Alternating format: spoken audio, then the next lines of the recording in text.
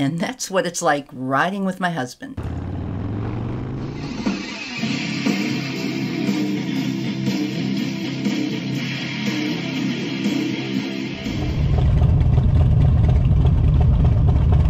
Let's rock it. Yep, go.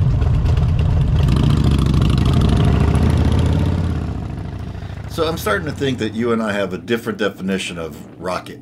Well, maybe we're not even using the same words. I mean, are you talking rocket, like let's blast off? Or are you talking like rocket, let's move forward gently? But really, we should get into talking about group riding, friends riding, group dynamics, and what's safe and how to do it. What do you think? Let's do that.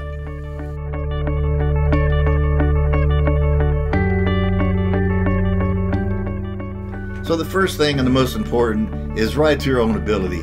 Don't try riding to what somebody else is doing and trying to keep up with other people. Always be safe and ride to your own ability. Okay, I completely agree with that, right? You know, because we all have different skill levels, right? Correct. You've been on two wheels on this planet way longer than I have, right? You know, yeah. Are you saying I'm old? I'm not saying... I am old, that's okay. This is middle-age road rage. Okay, fine, right? I'll take it. But no, I agree with you. It drives me nuts when I see someone who maybe hasn't had their, you know, riding together for very long, and they're trying to run around like, you know, they're a professional. Yeah. But what is important, and what I feel when riding in a group of bikes, is I like to ride staggered. I like to leave about, 2 to 3, 4 bike lengths in between the bikes. That gives you enough braking distance and such. There's the flip side to that. What drives me insane is when you're riding in a group and there's a quarter-mile space between motorcycles. It just feels like you're riding alone. It's hard to make stop signs and stop lights in a group of bikes in that manner. So there's a few things that grind my gears. Yeah. Staggered is good. What drives me nuts is when I see like maybe 10, 12 people, single line, single file going down the highway. And we even had a recent group ride with a bunch of folks that we didn't know, where it seemed like people were taking, it was a large group, right? Yeah. A large group. And everyone was taking up every single lane on the freeway like a rolling roadblock. I just found it to be ridiculous.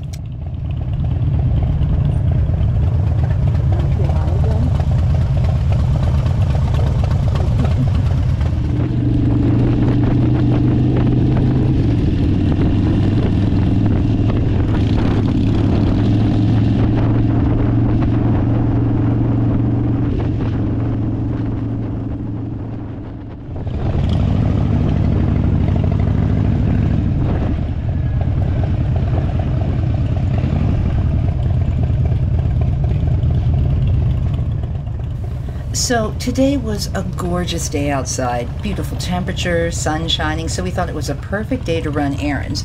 And when we ride together, right, sometimes we ride with me on the back, etc., but I wanted to get out there myself on my little street bob. I mean, perfect day. And way too nice to be driving around. It was way too nice to be driving around, but still, with both of our bikes, we're still cheaper than the car. That's for sure. Someone walking down here.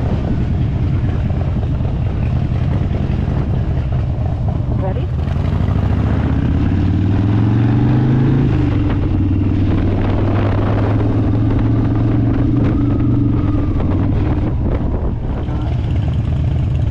How much time do I have?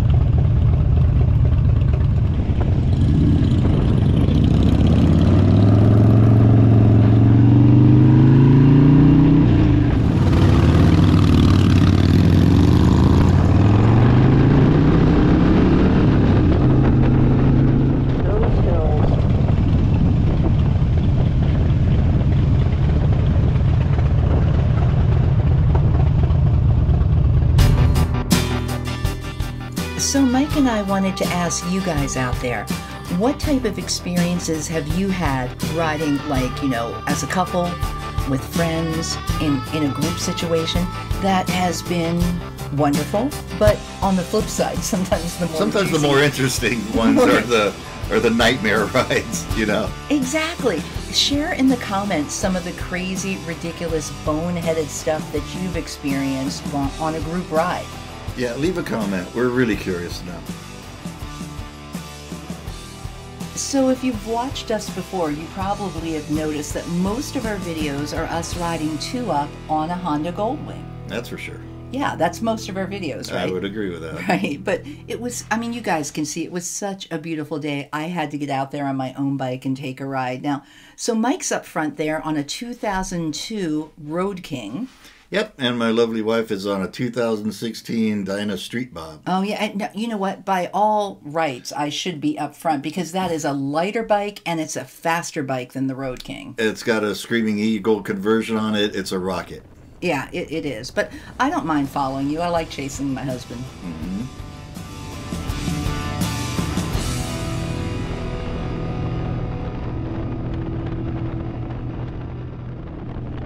I'm also curious if there are any other riding couples out there that, you know, not only ride 2-up, but do you guys ride together? Do you have your own bikes? If so, what do you have? What do you ride? Leave it in the comments. We'd love to check it out.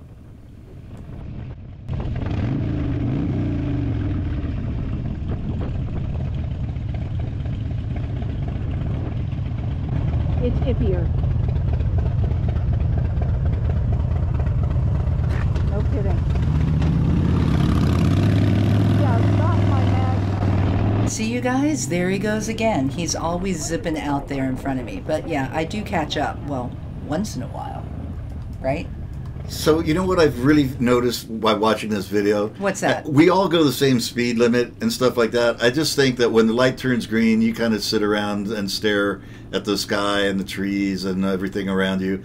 Well, I try to get a jump on all of the traffic so as not to be in a big pack of cars, where that's really not a priority for you. So I'm Sunday driving Monday through Saturday. Monday through Sunday. Monday through Sunday. I'm Sunday driving. Well, you know what? We live in a beautiful area. I mean, even, you know, in town here, it's, you know, kind of suburban. It's pretty chill. But I mean, literally within moments from our front door, we are out in the farmlands. We are out at ranches. Canyons. Canyons. You know, there's like, you know, fruit orchards everywhere. There's farms. Yeah, we're pretty blessed. We're pretty blessed, you know. So whether we're on the streets or we're on the country roads, I do like to enjoy myself. There's a lot of scenery to be had. There is a lot of scenery to be had. But anyway, I guess it's time to head back. There's no place like home. We're almost home. Almost home. No place like home. Anyway, again, you guys, thanks for riding along with us. And like I said before, leave a comment. Let us know about the boneheaded stuff you've seen in group rides.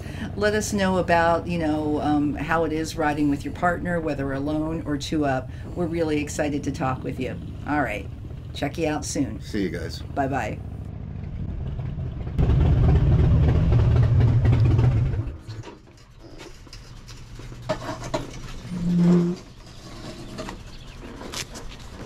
Great job, man. Hey, thanks, Mike. I love a good compliment. 26 minutes and 4 seconds to come back. Yeah.